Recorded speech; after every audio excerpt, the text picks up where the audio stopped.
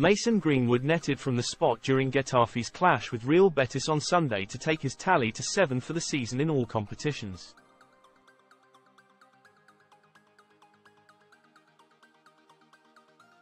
Just 8 minutes into the clash at the Benito Villamarín, Getafe were awarded a penalty against Manuel Pellegrini's side and the Manchester United loanee stepped up to take it.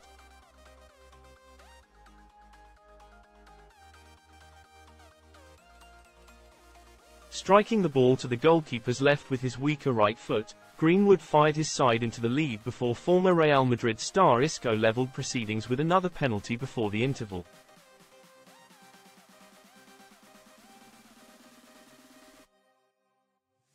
The goal marked Greenwood's 5th in 18 La Liga appearances and led to support from some Manchester United fans on social media.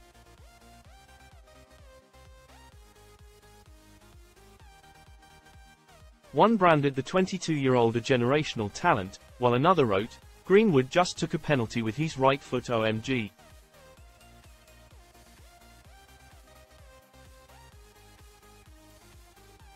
Anthony, pack your bags, I beg. A further supporter added, "I'd love to see Mason Greenwood back at #MUFC. He could probably come in place of Anthony."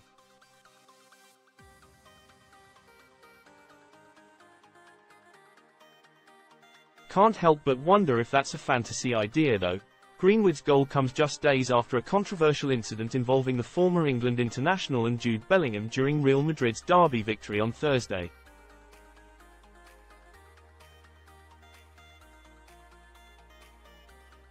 After Bellingham connected a crunching tackle on the Getafe forward, a camera caught him mouthing something, believed by some fans to be the word rapist, in the direction of Greenwood.